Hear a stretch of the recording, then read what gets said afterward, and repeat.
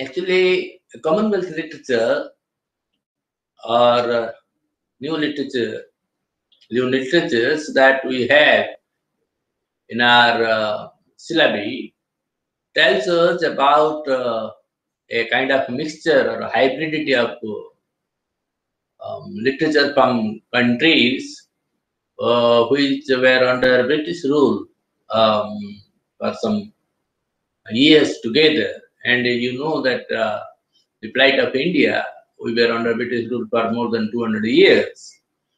And this kind of agonized suffering or agonized feeling is really at the backdrop of this Commonwealth literature or new literatures from around the world, because you know Britain or European countries have ruled over other countries most of the time, and even America and Ireland, mm, from where you have W.B. Yeats and your Seamus Heaney, both Nobel laureates, and your Anna Burns. They have hailed from this country, Ireland. Anna Burns, you know, she got the Booker's Prize for her novel Milkman in the year 2018 recently. And we have here, when you talk about Commonwealth literature, we have here so many things, so many texts that are being associated with this Commonwealth literature. Now,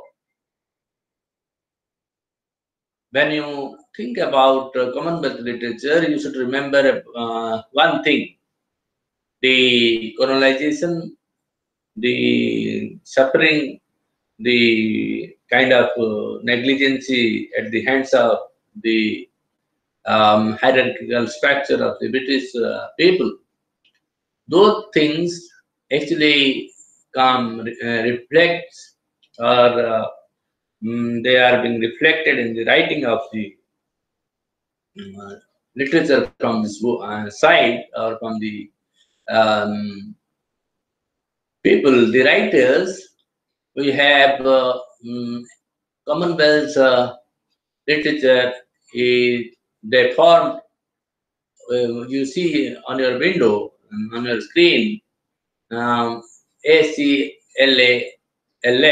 Association of Commonwealth Literature and Language Studies, actually is the brainchild of Derry and Jaffers.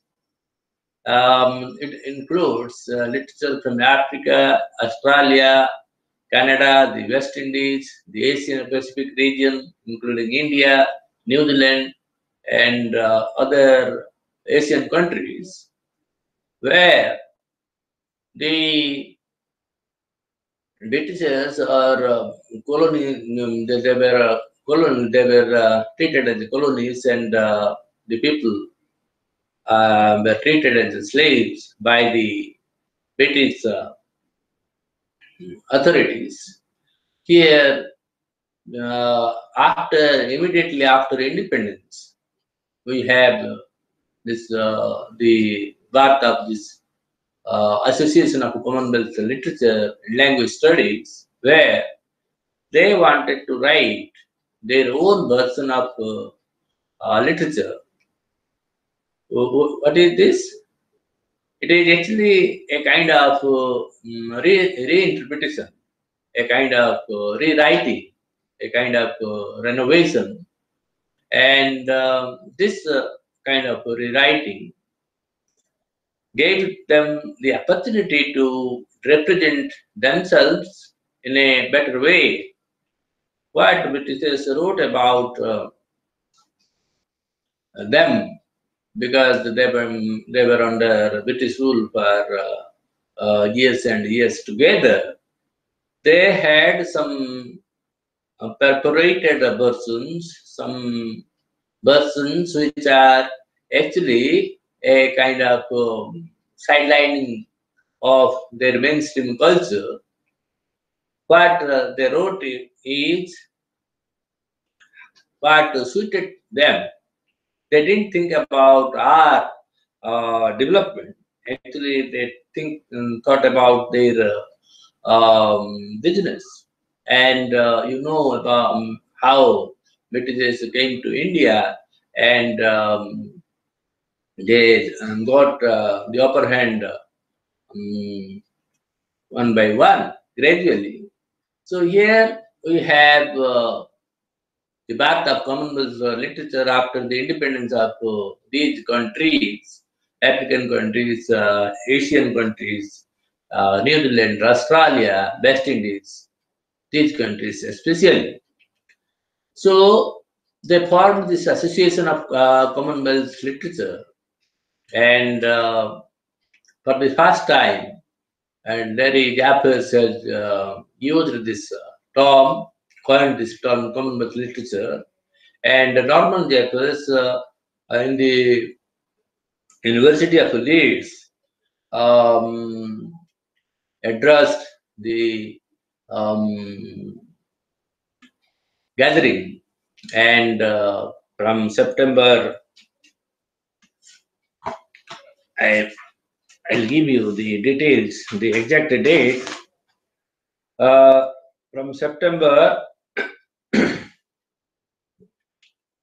19 to 23rd,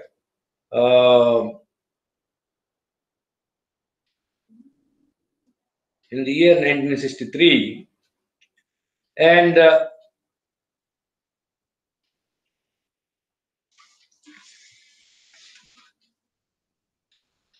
so with this we have the beginning of Commonwealth literature, and after that we have the scheduling of Commonwealth seminars and academic exchanges each year in different Commonwealth countries. And here we have some inadequacies or some difficulties with this term Commonwealth, because England was a member, but the literature of British literature were not included in this Commonwealth literature, whereas South Africa and Pakistan, these two countries were not members of Commonwealth, but their literature was included in this Commonwealth literature. So it was Salman Rushdie, the great novelist from India, and he, for the first time, showed us the vulnerabilities or the weakness or inadequacy of this top Commonwealth. That's why he said that the term Commonwealth is not sufficient or not enough to describe everything that we have. And we have another thing, the countries, Ireland and America, who were also colonies of this European colonies at some times in the history of their civilization, they also suffered, and they were not included in this Commonwealth Literature Forum or Association, because Ireland and America was they got independence before this Association of the Commonwealth was formed, that or the independence of these countries, Commonwealth countries. But in a sense, W.B. Yeats and his team, the novelist James Joyce and the dramatist James Change, which you see in your screen. I'm enlarging it a bit so that you can see it clearly. And they talked about Irishness, the Irishness experience in history, culture, religion, mythology, politics, and pageantry. And it became the secret strength of these poets and dramatists and novelists, where they discussed their Irish identity, which was not approved by British people and British thinkers and writers didn't approve of the Irish literature as mainstream literature. Similarly, some people didn't approve of even American literature, and that is a very problematic thing. So they were biased towards British literature, and they didn't recognize these two literatures, Irish literature and American literature, which were actually on a par with British literature. We know it already. So here is a kind of biased feeling by the British thinkers and writers. They didn't want to give the due these literatures of these two countries actually deserve. So when we come to Commonwealth literature, similarly the fate, they didn't say that these literatures are on a par with our literature. They say that they are quite inferior, and that becomes a kind of shock, or say aftershock of the um, independence experience for us. So here we have a kind of feeling which we must reflect in our literature, so that they will know about the capacity of or about the ability of the new literature, or world literature in English, different from British literature. And that is why we have African literature here, we have Australian literature, we have literature from New Zealand, literature from Caribbean or West Indies, literature from Asian continent, gathered under this umbrella top, Commonwealth literature. Commonwealth literature can be an umbrella term, or a one term referring to literature from different countries with this tag, because all were under British rule for some time. So here we come to know about a kind of feeling, that a kind of heart, or a kind of thing which is internalized, or the experience was inward, and that is why this experience, inward experience or experience from within, helped us to represent our literature, our culture, our history, our heritage in a better way, and were totally different from British thinking and British ideology.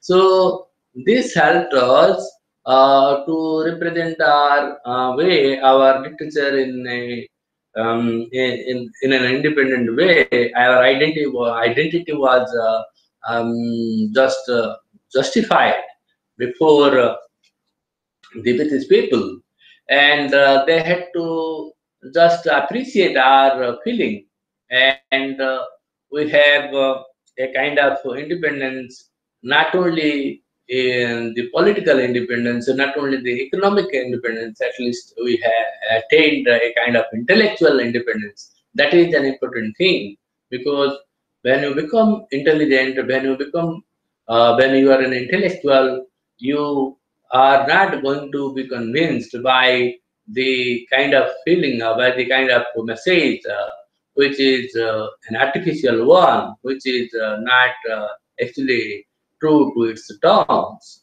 So here I will try to give you some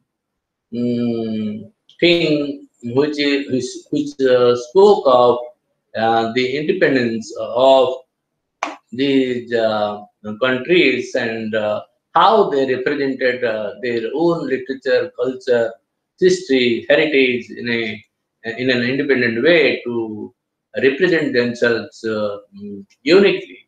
That I'll give you something, and here is I'll try to draw your attention to this slide, which tells us about Shakespeare's historical plays, and which express a kind of Elizabethan jingoism.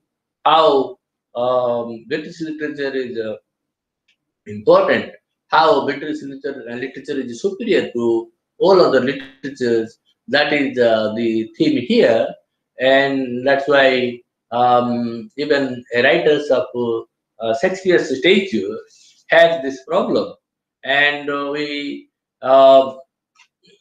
have Shakespeare and his historical plays, and even a great poet like Wordsworth says that we who speak the tongue Shakespeare spoke and Milton write, we are in everything the earth's past. So this is a kind of narrow and parochial feeling, parochial statement by a poet of Wordsworth's stature, um, without admitting the universality of literature. He speaks about English literature, and everything that the world has produced belongs to English literature. That was his feeling, Wordsworth's feeling, and it tells us about a kind of narrow-mindedness, and this narrow-mindedness will prove as a bane of a personality like Wordsworth. Now, I will skip to the second category of slides, where we have the importance of Commonwealth literature and how it actually refutes the um, um, kind of arrogance of the British people, and how our Commonwealth literature from Africa, India, Asian countries, or say West Indies, Australia, New Zealand, is if not better, at least on a par with British literature, and we will give you the how what is the importance of Commonwealth literature, placing it side by side with British literature. Now, even just concentrate on this slide, the first one. Here is Sidney Smith, who says that American literature is not at all important, and Sidney Smith says, who in the four corners of the world, quote unquote, reads an American book, even great men of letters, Macaulay, without a second thought, commented that Indian science, history, literature, philosophy,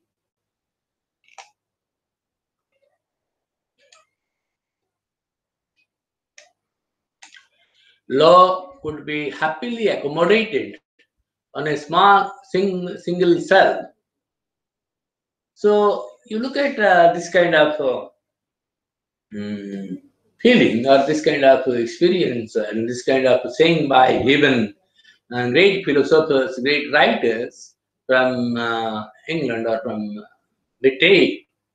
What they say is whatever um, mm, whatever British literature has, those things are great, and all other things that the world produces or has ever produced is far, far inferior to British literature.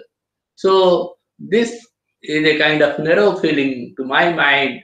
It speaks of a kind of narrow feeling or a narrow mentality of even writers of great stature or great importance. But at the same time, we have Sapunier who praised our Upanishads, Indian Upanishads, as solace of my life, as they will be the solace of my death. So here is a European scholar, European intellectual who has praised our Upanishad as a solace of his life as well as his death. So here we know side by side that one intellectual praises mm, our literature or our philosophy, the Gita, all the things. Later we will go to that. And another intellectual, European intellectual, just condemns our literature like anything else. So we know that this is really, really a contradictory feeling and a kind of ambivalence within with its literature or European thinking. So it doesn't hold good to either the Europeans or the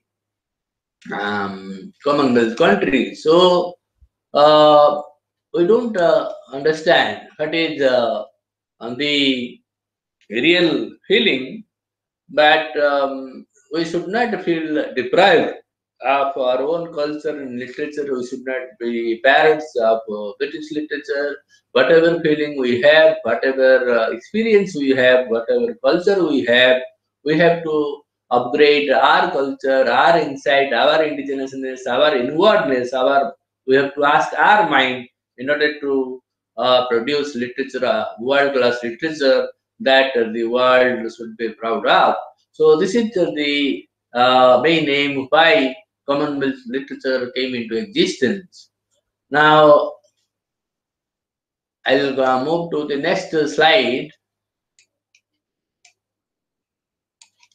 which is again a kind of a eulogy of Indian Upanishads and even a writer of Eliot's stature, T.S. Eliot. You must have already read about Eliot before, and this is the Upanishad, Brihadar Nayak Upanishad, which came to limelight through Eliot's use of the term Datta, Dayatam, and Damayat in his poems like the Wasteland and Four Quartets. Okay, so Eliot uses gives allusion to the Upanishad and the Gita, and it is itself a kind of proof that even if they do not willingly accept the greatness of Indian literature is already great, and some people have accepted it. So this is a kind of ambivalent feeling.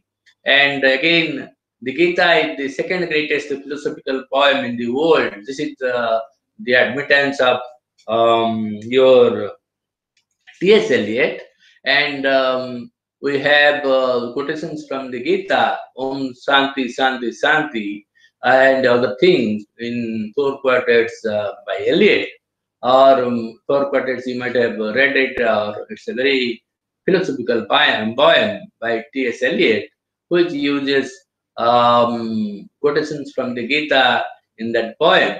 And Eliot gives a due recognition to the Gita. That's why he says the Gita is the second greatest philosophical poem in the world. But one thing is clear here, even a person like Eliot gave much importance to a European treatise, European um, fantastic literary piece, the Divine Comedy by Dante. And here according to Eliot, Divine Comedy is the first philosophical or the greatest philosophical poem in the world, and the Gita is the second greatest philosophical poem in the world. But to my mind, Gita is no less than your the Divine Comedy by Dante. So we must defend our literature or our kind of cultural representation in a unique way, so that the world will have to recognize the importance of this literature. So this is Commonwealth literature for all of us, and we uh, have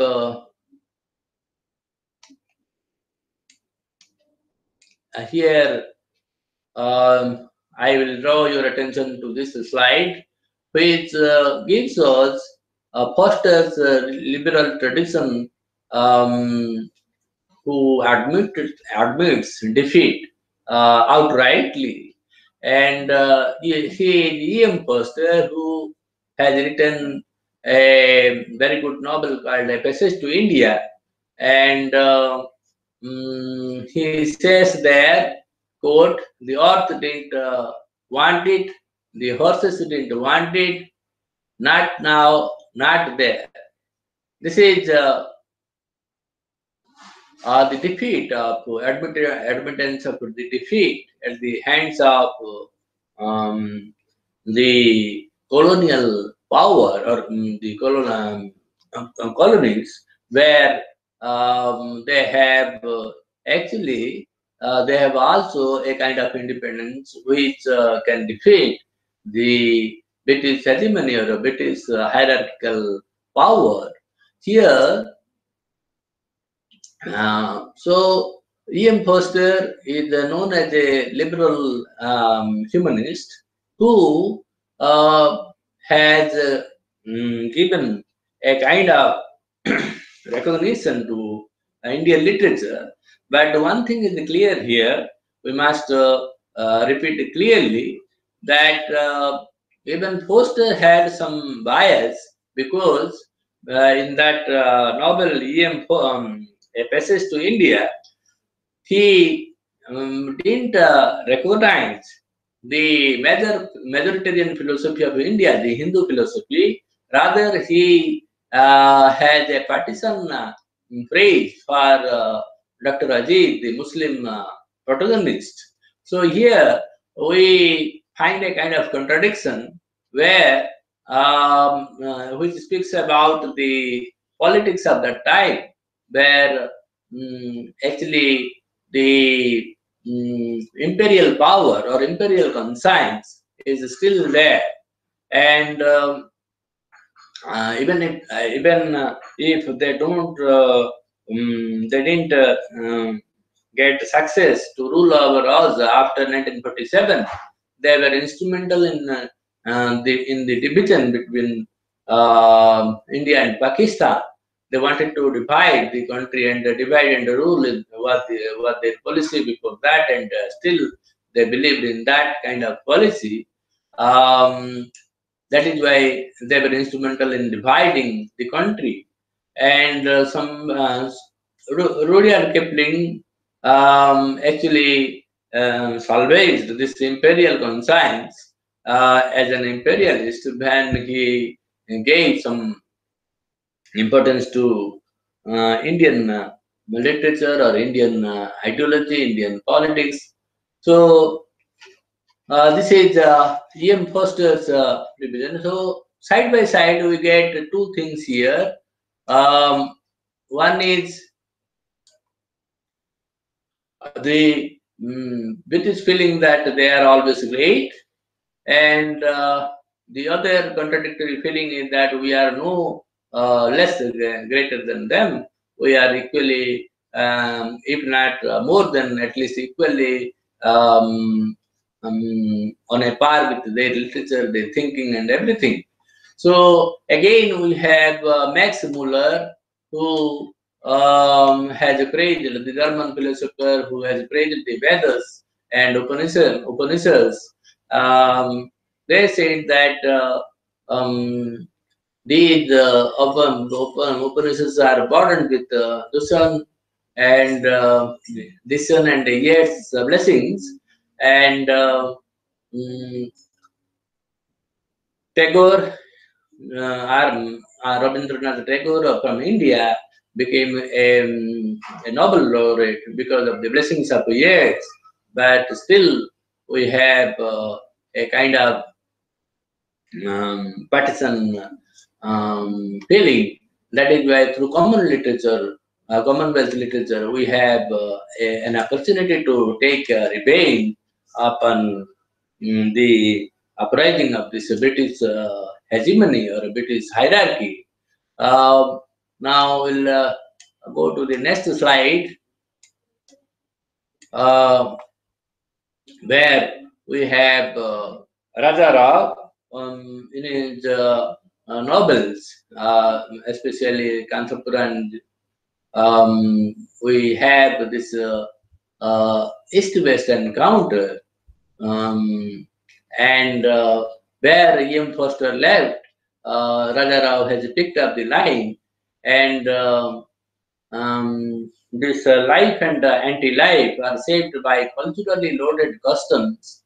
For Lewis, literature matters because life matters, best thought and said, and the literature is the best thought and said in the world. So we have to take cue from this small definitions. Literature is the best thought and said, and it is about life, and it reflects. It's a mirror onto life. All these things we must internalize or in order to represent our literature, so that it will be on a par with British literature.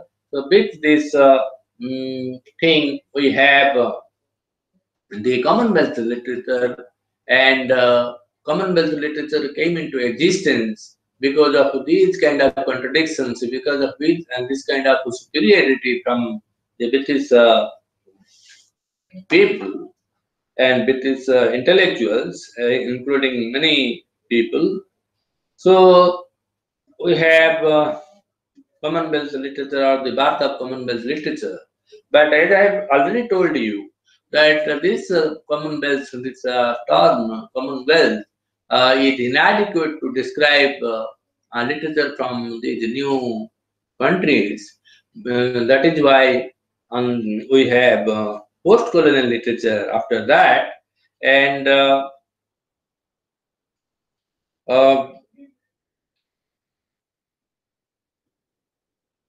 for Commonwealth literature, we have an Indian Indian called C.D. Narasimhaya, who is a very prominent critic, and he is very well educated. Um, he is very well educated in the mold of British literature, and he was a scholar of F.R. Lewis, a famous critic.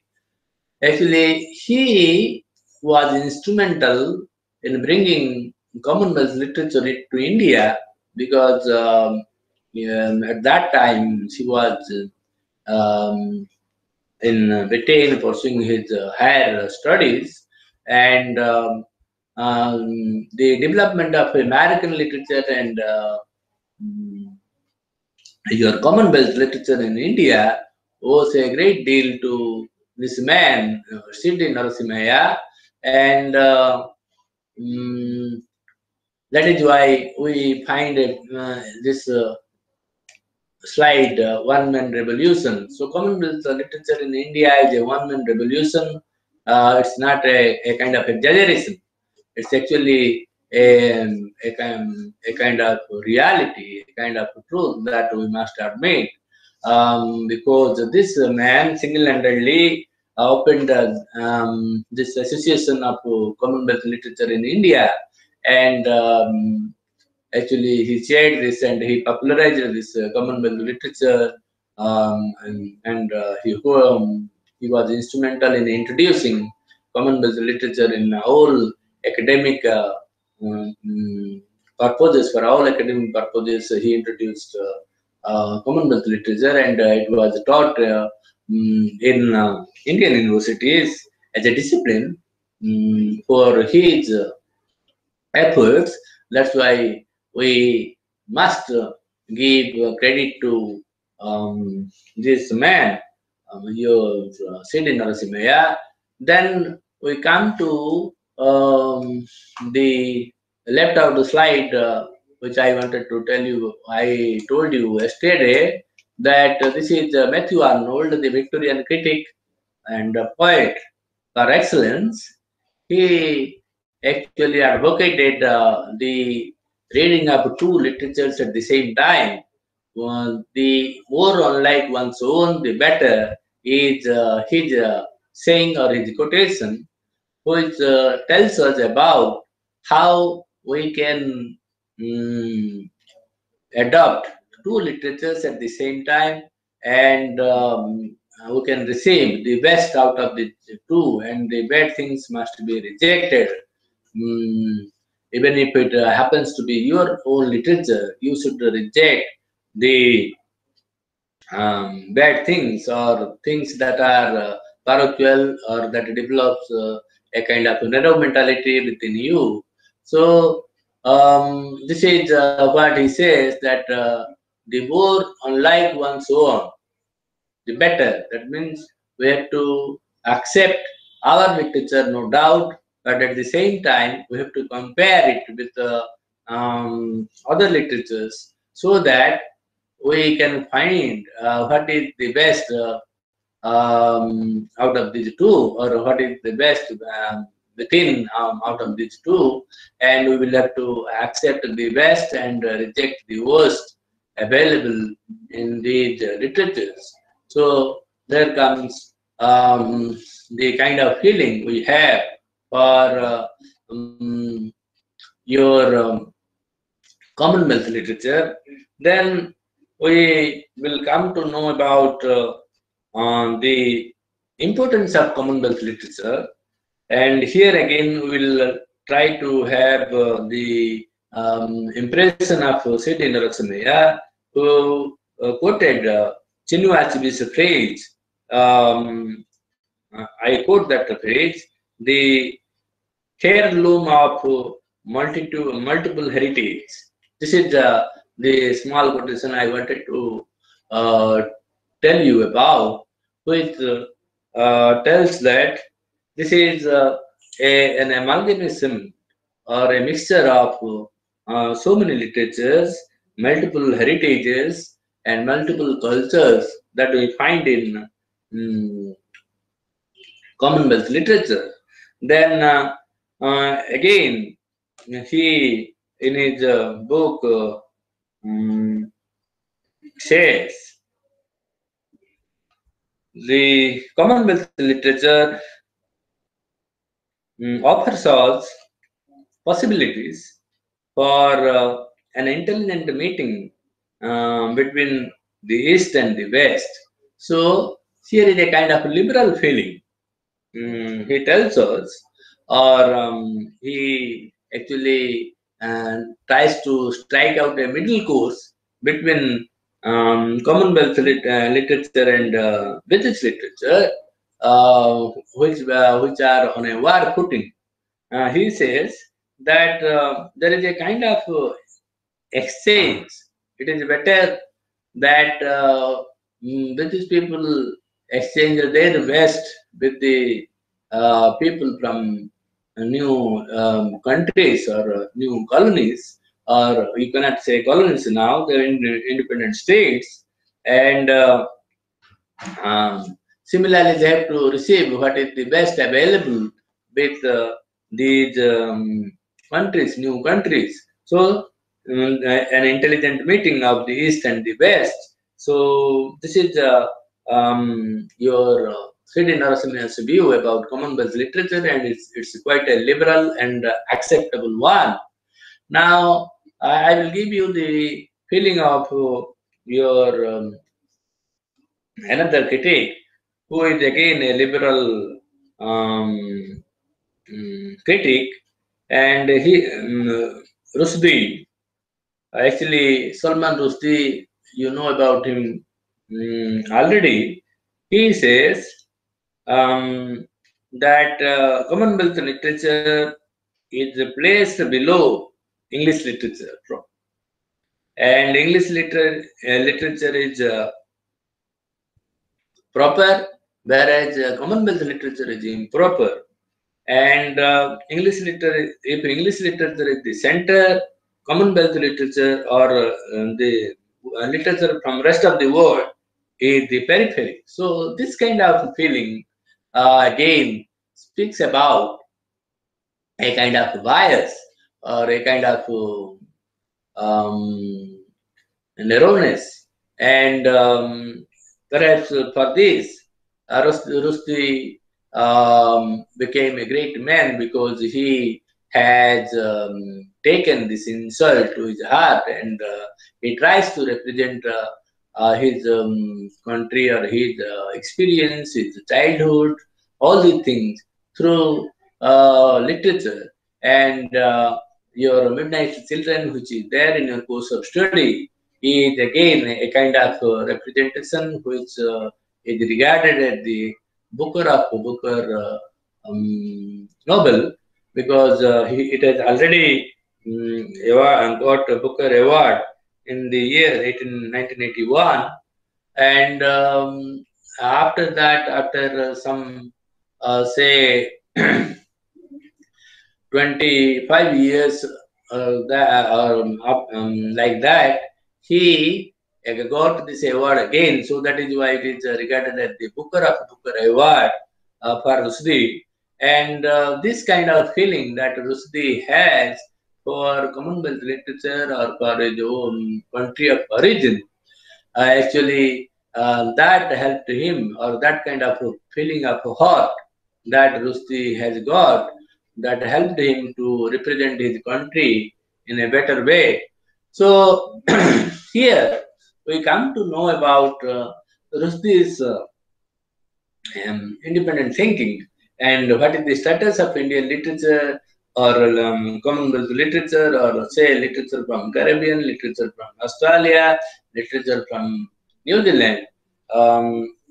There is there the with these people, how they receive these literatures, and how what is their feeling about these literatures. That's why Rushdie had a point to score with his authorities, with his intellectuals, and he has used this English language, but with his indigenous experience. And if you have already read the book Midnight Children, you will see that there is a kind of saying the chutnification of experience. How we have this mixture, how we have this chutney of experiences. So many, that means multiple experiences, Indian and Hindi, all these things figure in that novel. So that we have a kind of book which is totally different from the British experience, and the book is being hailed for its originality, and it tells us about our independence. But at the same time, this independence is it is not a gift. from the British, but it is a hard-earned independence. And the book Midnight Children tells us more than anything else about this hard-earned independence, uh, which is based on an indigenous experience, not a borrowed experience, for which Indian literature was being neglected or being condemned because it wanted to imitate the British literature before. When Rushdie came with his novel Midnight Children, he altered the table and he wrote in English language, but he wrote about his own culture, his identity, his experiences, so that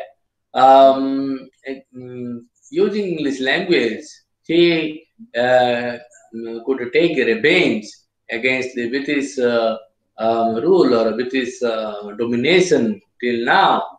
So this is the worth of the book, Midnight Children. And we must have this kind of feeling. We must have this kind of independence within us in order to establish ourselves as an independent identity, totally different from the British domination.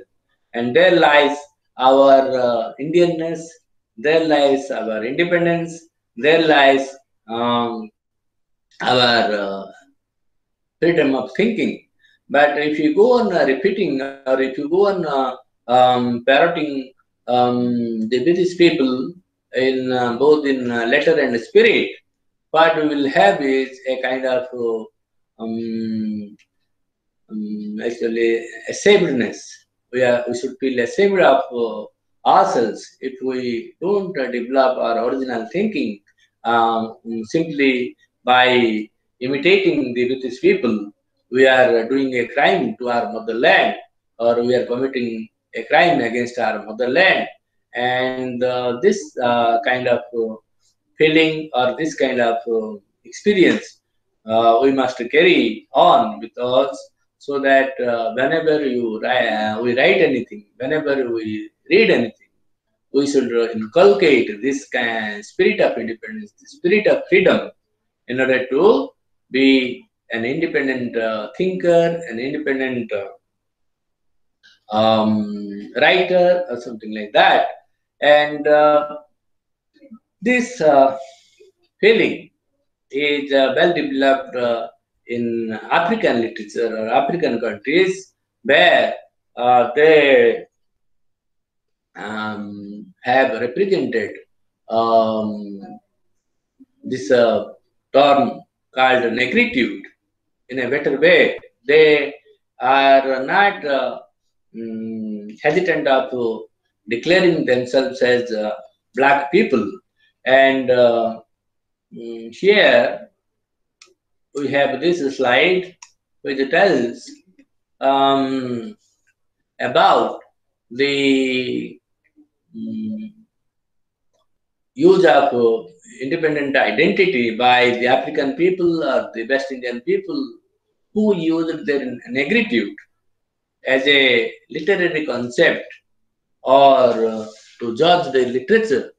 They have developed this concept of negritude, and which reveals that they are not afraid of being black.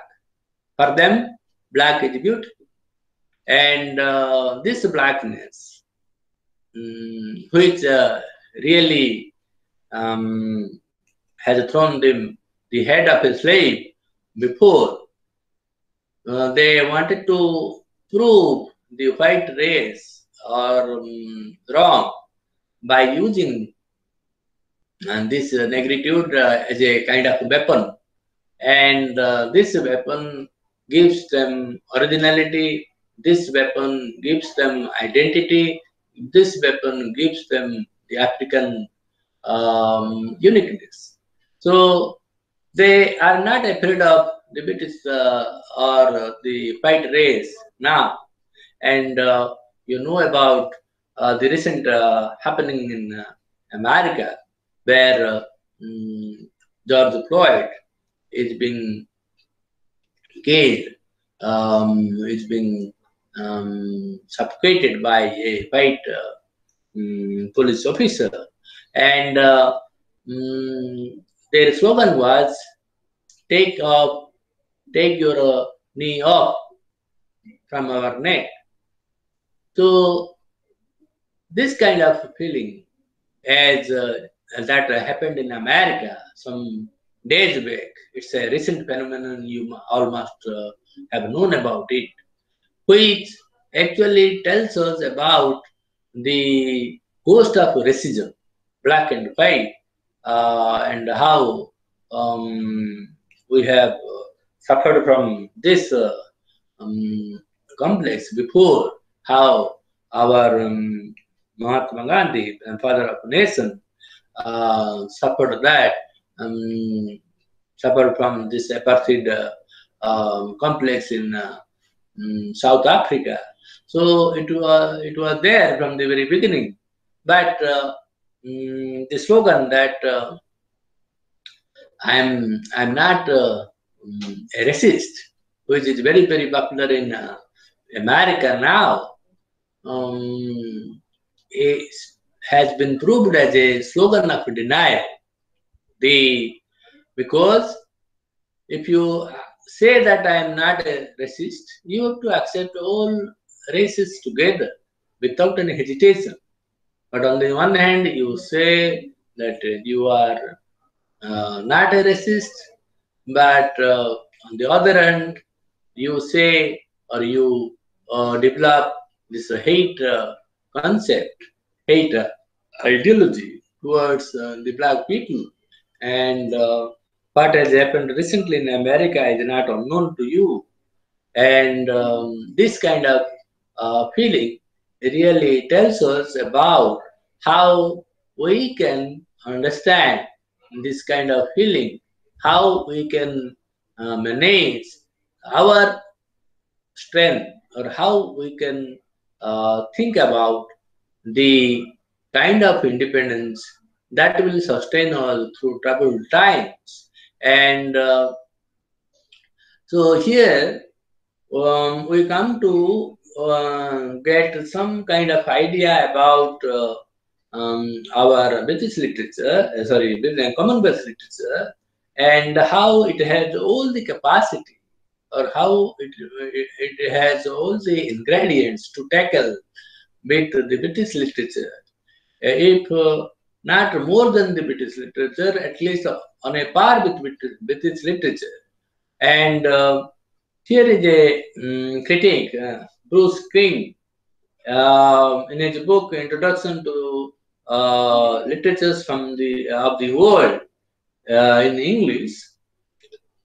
He argues that the that many literatures are available with multiple literary and cultural traditions, and this is Commonwealth literature for all. So we have we had earlier, we had one British literature, but now we have multiple literatures and cultural traditions. They offer us a kind of choice. And we last time we had seen that Booker Award went to Canada, and your Africa, both jointly awarded. Margaret Atwood and then an African novelist, they were jointly awarded this award. So no more the British literature is important now. We have established our Commonwealth literature, which is later, which is known as post-colonial literature, has become the force to reckon with right now, because British people have actually, or British literature has actually facing its bane, not the boon. at the cost of the boom literature or literature of a boom by these Commonwealth people or by the Commonwealth countries. We have Australian people, we have um, um, writers from New Zealand, we have writers from Ireland. You know the case of Anna Bonds,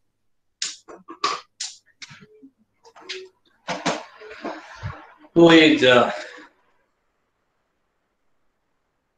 who has been awarded with this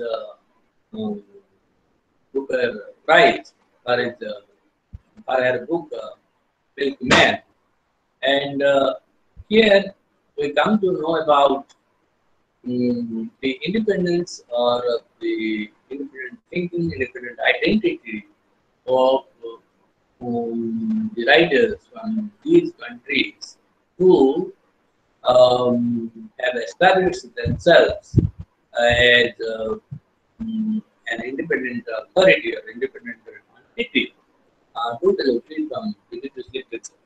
So we have literatures in English who have fought well and fought successfully against the British literature, and British literature is no more superior now, if not inferior.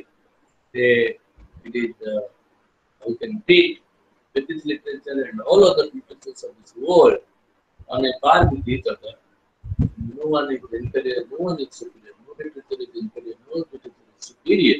So this is the kind of feeling that we must develop so that our thinking, our writing, our representation will be independent, and we can develop a sense of independence, a sense of own, own or sense of owning literature of our life. Okay, this is about Commonwealth literature for all of you. Now we'll go and move to the next important thing, that is post-colonial literature, which is again an offshoot of this Commonwealth literature. And excuse me.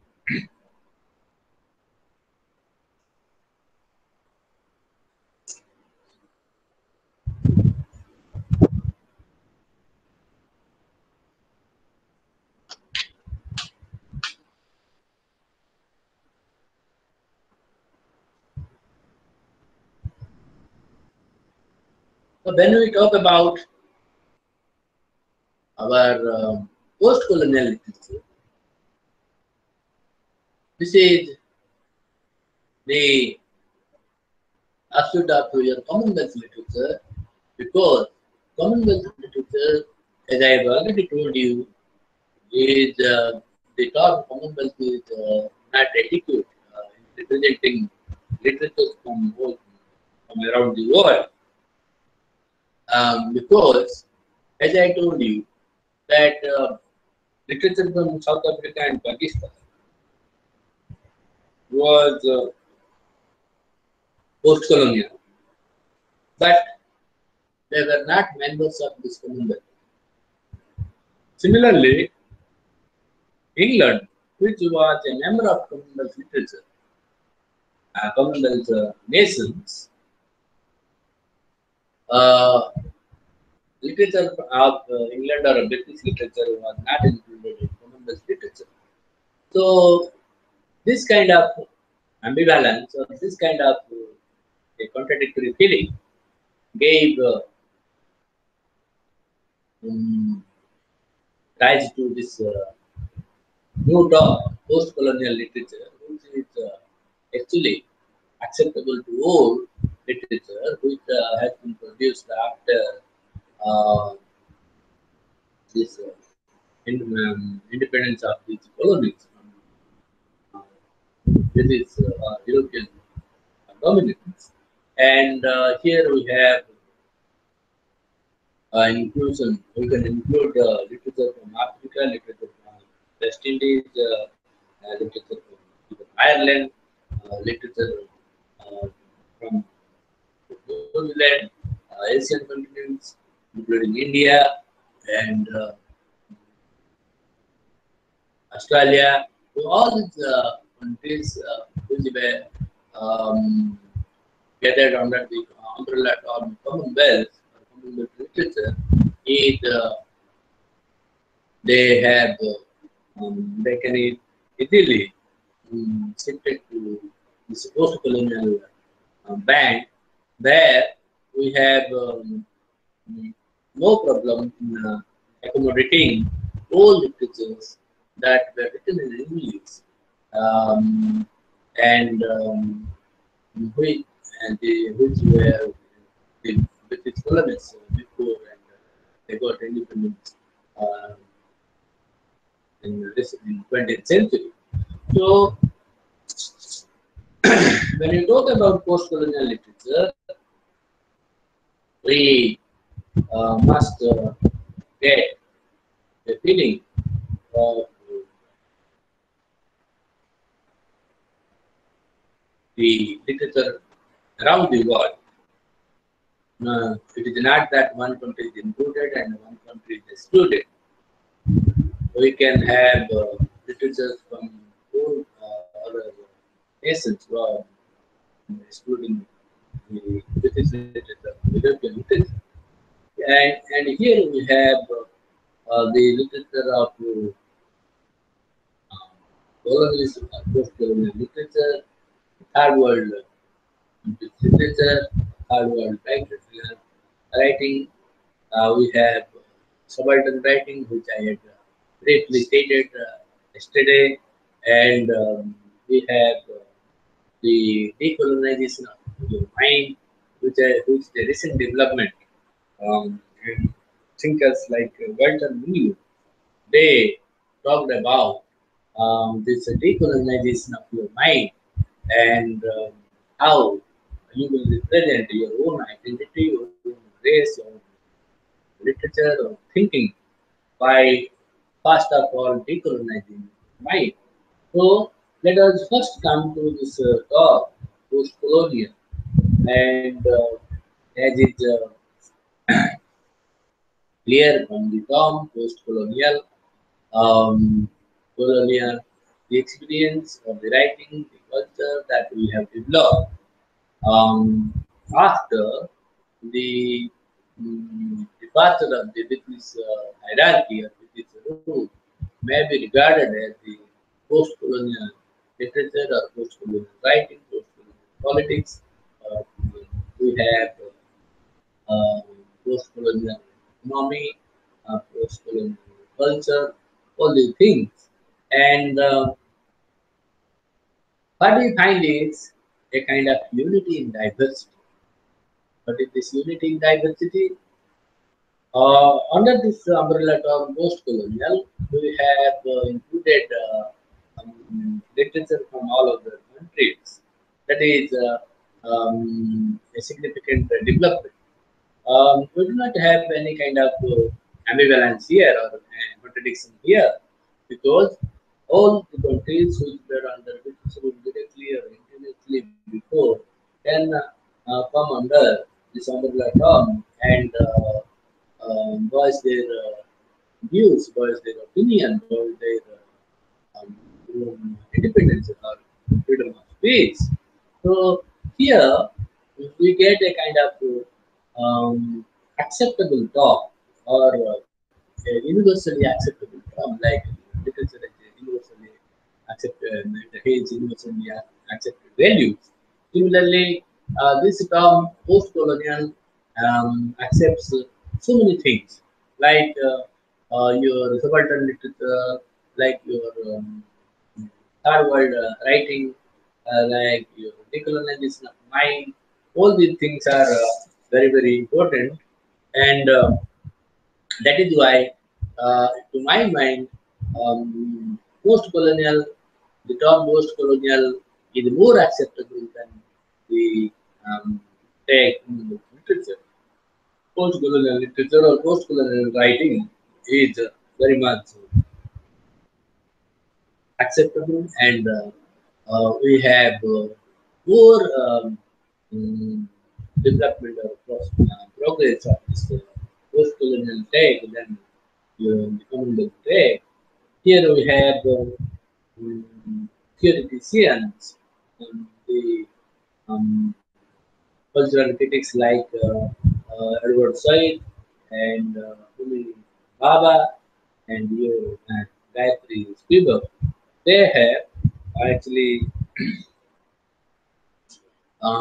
told us about the importance of the post-colonial writing. And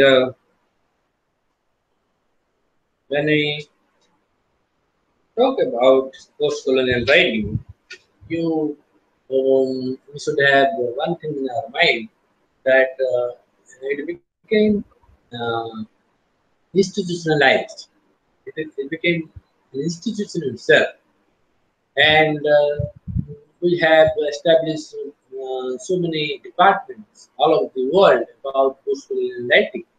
And what was the problem with the Commonwealth literature or the Commonwealth literature departments around the world, the universities? So many oppositions were there about this department of Commonwealth literature. Um, but here we didn't have any problem with post-colonial writing. Even we have um, post-colonial writing or African studies in America, African studies in England, and with this literature we have comparative departments even inside other countries. There is no problem for post-colonial literature departments and establishment of departments in different and along English departments.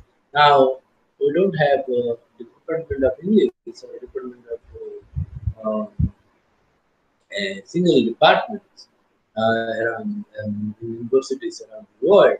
We have interdisciplinary studies where culture is there, post-colonial criticism, British literature is there, American literature is there, everything is included. The literature has been um, literature has not been compartmentalized anymore. It is now free. Literature has extended its hand towards other disciplines like history, geography, even environmental science. All these things are included right now in the broad rubric of literature. So here we get a kind of mm, broadband acceptability um, to literature, which began with this post-colonial writing. And um, the Empire Writes Way is the past the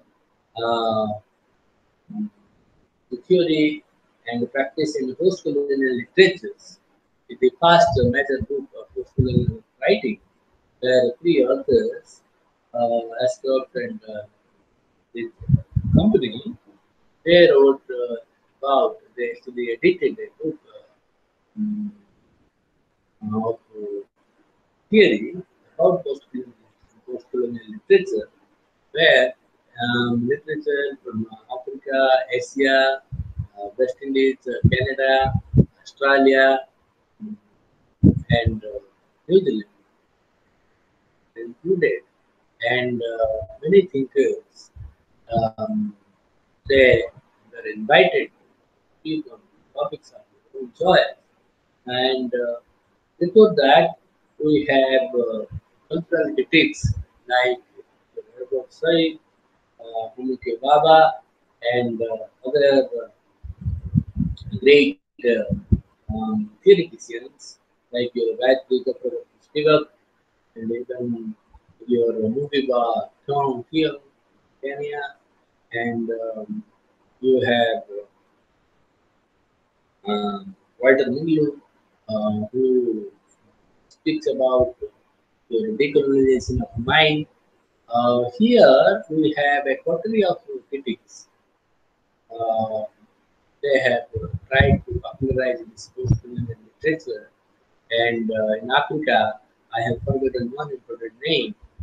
He is Hans Fanon, who was regarded as, who can be regarded as the father of African literature, African theory, and how he has used his English training to voice the rebellious attitude in African literature. That becomes the important talking point here. And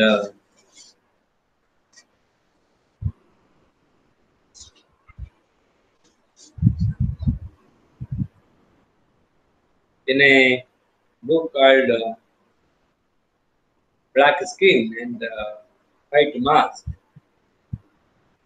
which was published in the year 1952, he spoke about Franz Fanon spoke about these colonial days, um, how it has been defined and stereotyped by the Europeans. Um, whose culture is deemed superior to um, these cultures from Africa and West Indies, and how the European thinkers or Indian European culture had a upper hand um, um, in the culture of or in denigrating the culture of the post-colonial or African and Caribbean countries. He speaks about that, and I'm few putting a few lines from Gannon's book, the black skin and the white mask, for your reference. There is a fact: white men consider themselves superior to black men. There is another fact: black men want to prove to white men at all costs the richness of their thought, the equal value of their intellect. How do we explicate us? This is just a small quotation by Branchman. Very uh, simple, but at least philosophical. Where he says that there is a fact: white men consider themselves superior to black men. We know till today how racism has taken hold of the American ideology in recent days. In the case of George Floyd, we have seen. So, naturally, the fact is that white men consider themselves superior to black men. Beginning from this tradition of slavery to the uh, killing of murder of George Floyd, we know that white race is always white race is always considered as superior. But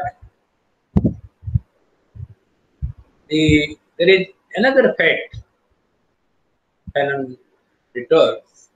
What is that? Black men want to prove to white men at all costs the richness of their thought. Now we have seen what is happening in America, and here black men have proved more than anything else that white men are not superior anymore. Black men are on a par with the white men now, and they have also their intelligence, they have also the richness of thought, and they are the equal value of their intellect, if not superior. At least they are a par or equally intelligent uh, equivalent intelligent with the white race. So this is the challenge that Hans Fanon has had voice for African people or the West Indian people, and we are seeing his foresight now how he has proved that even today racism has become an issue, an important issue in a country, in an advanced country like America, and how education is been going on, and in the pandemic of Corona time, we have this racial uh, dissent, and this cause of racism and the effects of racism and colonialism on the black people and how to overcome or deal with those effects are a concern of transparent. And Fanon believed that to a greater or lesser extent, the black people had internalized the racism of those who ran the society and either accepted an inferior status or felt the necessity to prove themselves fully human and equal, but in the white man's. Now, till now, what Frank Fanon says, till now, they were under the mold of the white man, part of white man rule, part white man read, part white man say, all these things actually influenced their thought, their kind of thinking, their kind of living.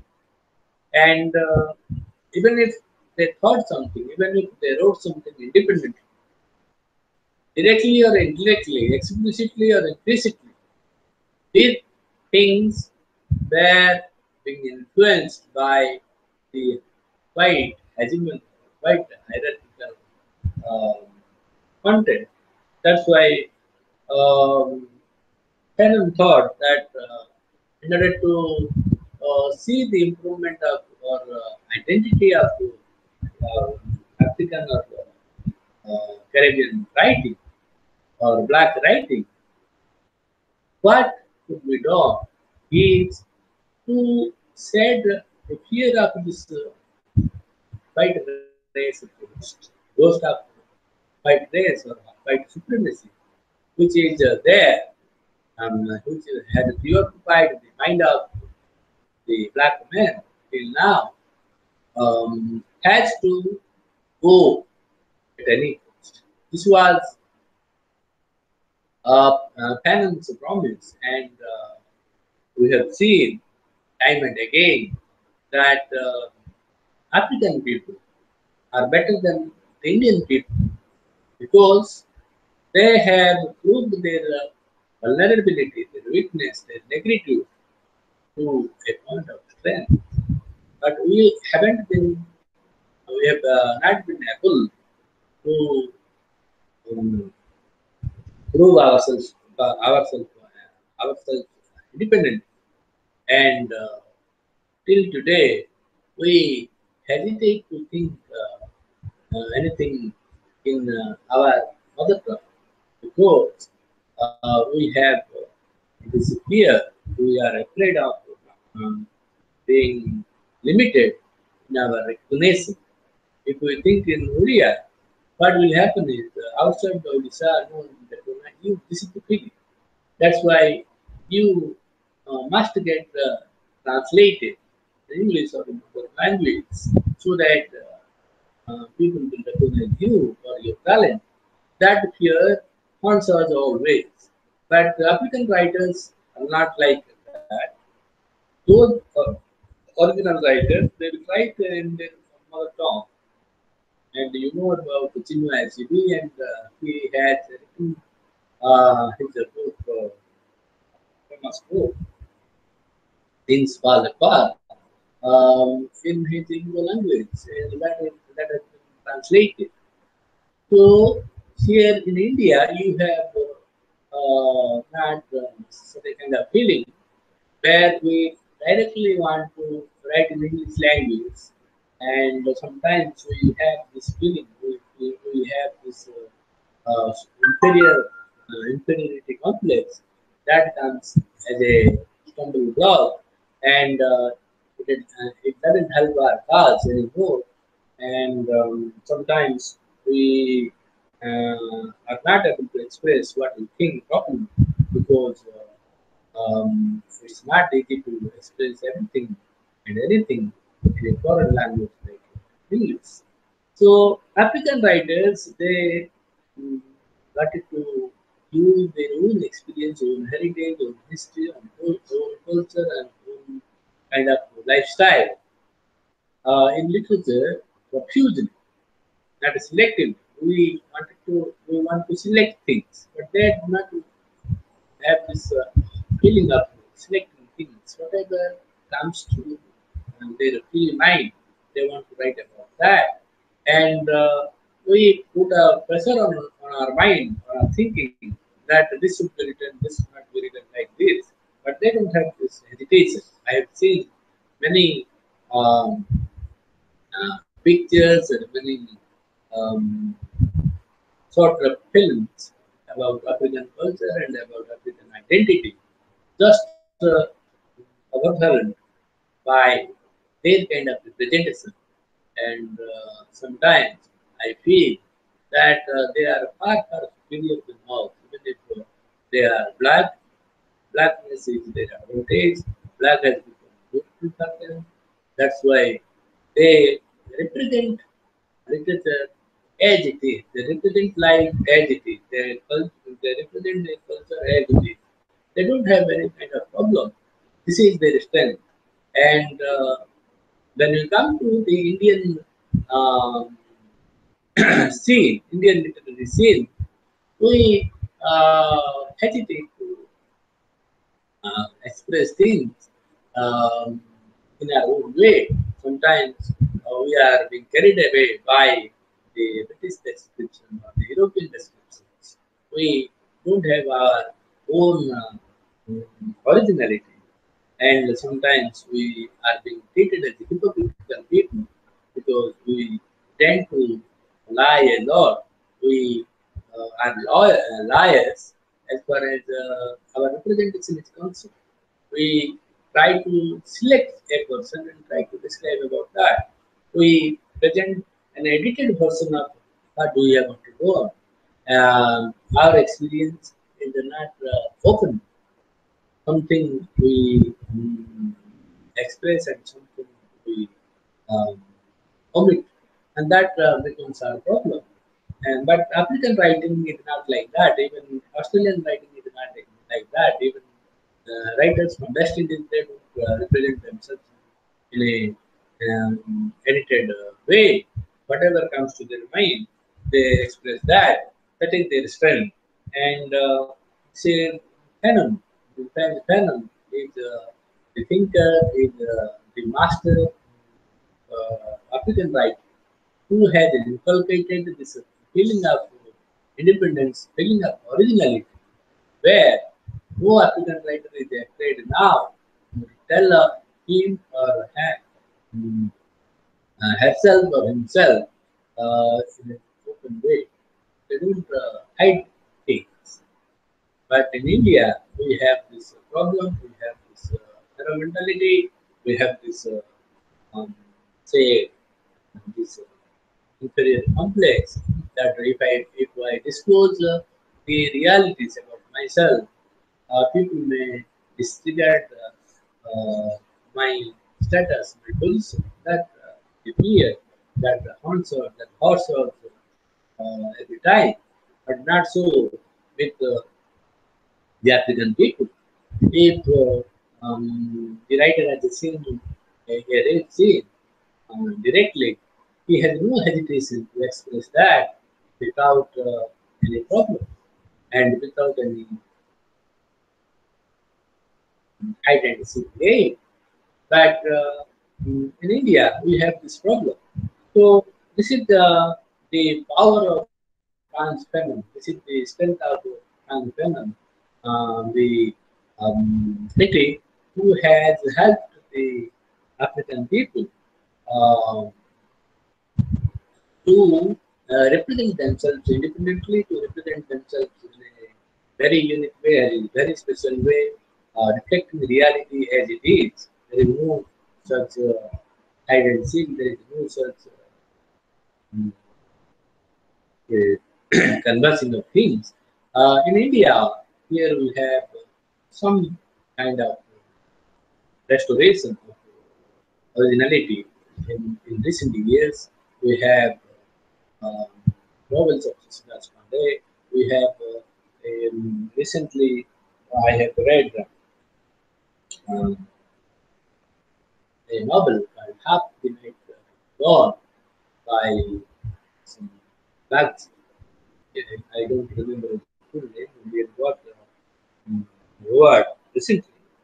That novel tells us about um, how your indigenous experience can be described in a very informal way to achieve an area. Our award achievement is a kind of cakewalk for him.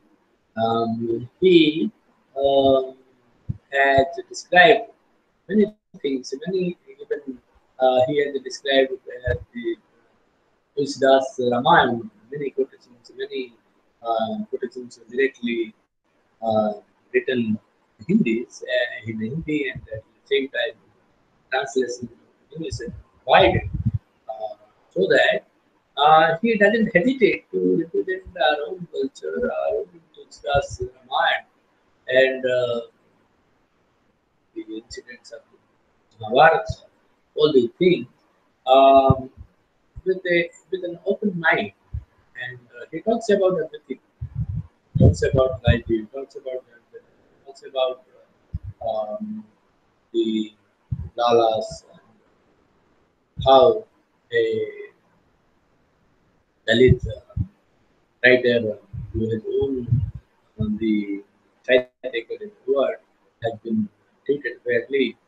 So all these things are there, but at the same time, he represents in a better way, in an independent way, what comes to his mind, and that is a rare scene in Indian novels. I have read so many novels, but always there is a tendency to imitate the Europeans, imitate the say the British literature or something like that.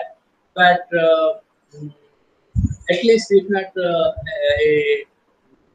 an open invitation, at least a mixture of that. But here is a novel, Half the Night in the War. Actually, that is a good, that is that is an extract from Prince Das Ramchand Manas.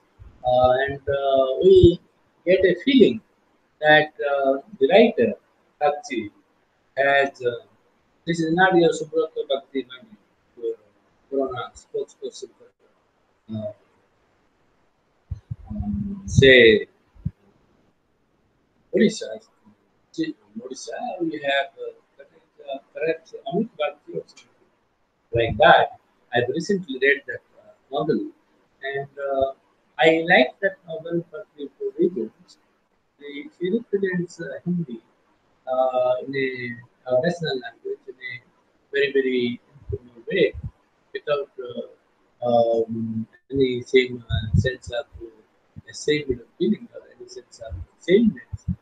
That is the strong quality of the writer I like most. If I write in India, there is no limitation. There should not be any hesitation about it.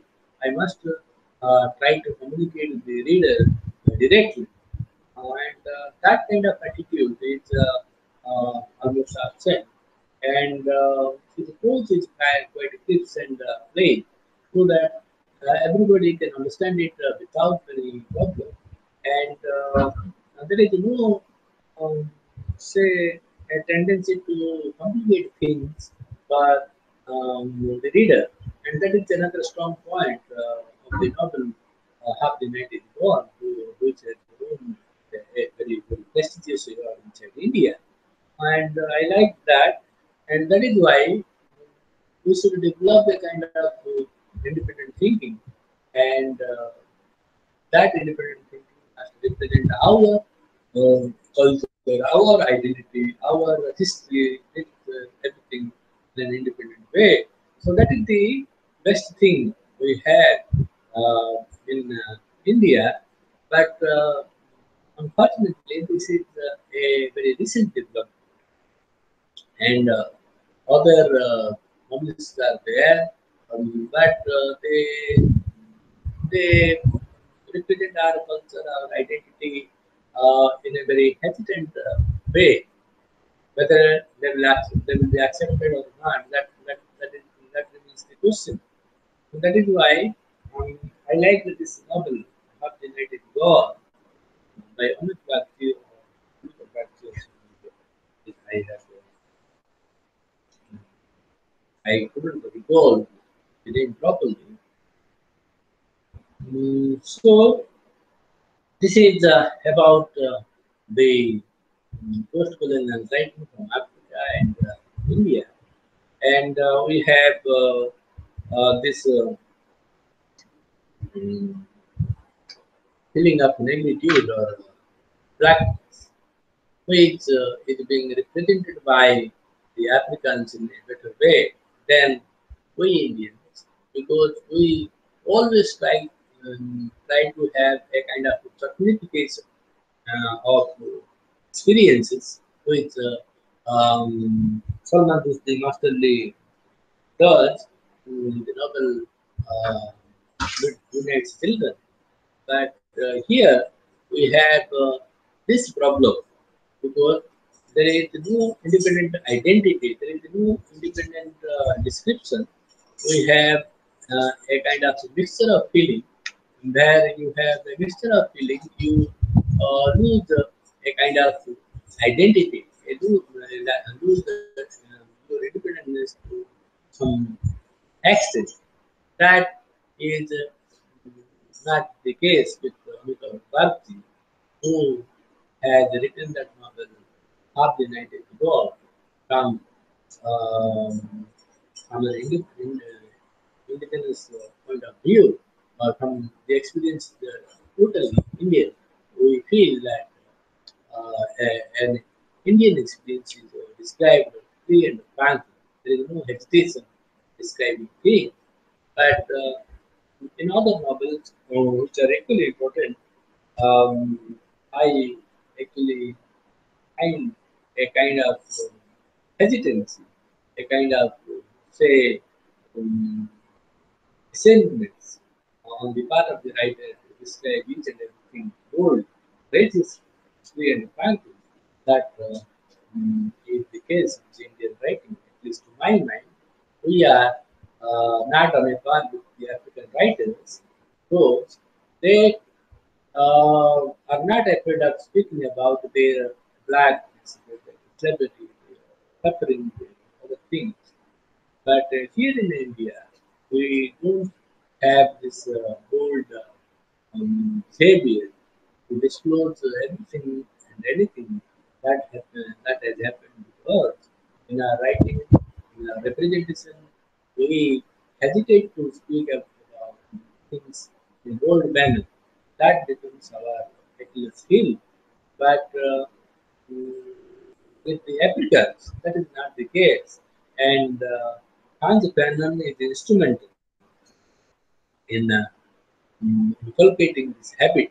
Um, African people or African writers, African thinkers, they have represented themselves um, in their own language. They don't hesitate to popularize their own language.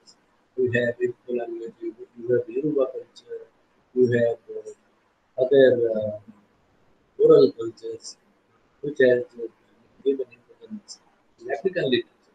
Now we are slowly picking the African cue, and perhaps in the coming years, we'll see a kind of revolution in Indian literature too, which had already established itself, but not the way one would like it to be, but in a rather conversing way or a cover-up way. We have seen Indian writing, but Africans are not like that.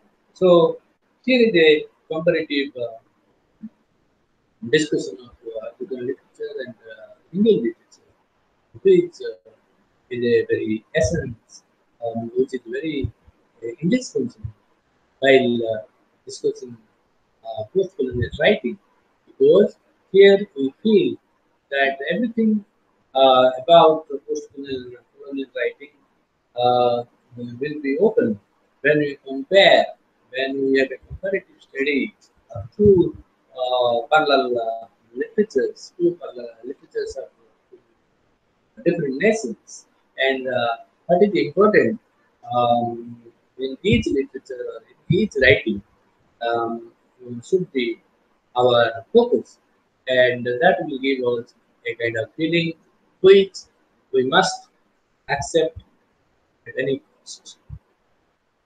I hope this should end today's deliberations, and whether you have accepted it or whether you have internalized it or not, this is the truth, and this is the truth of um, Commonwealth literature, world colonial literature, pay um, your literature from forward countries, sort of thing. And if you have any doubts, we can discuss it now. Uh, the discussion for today is up. Thank you.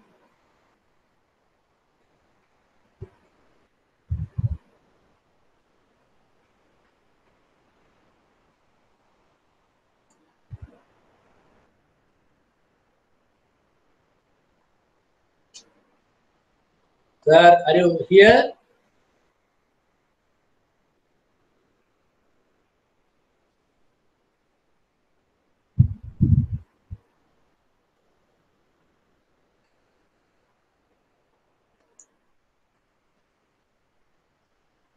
Can you hear me, sir?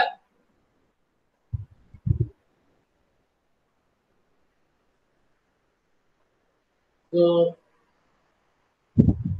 do you have any doubts, students?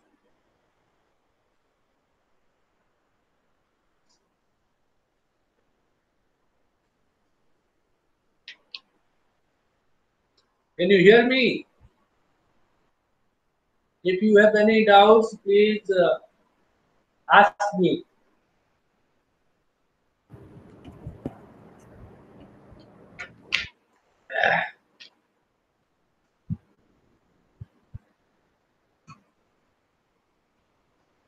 Okay.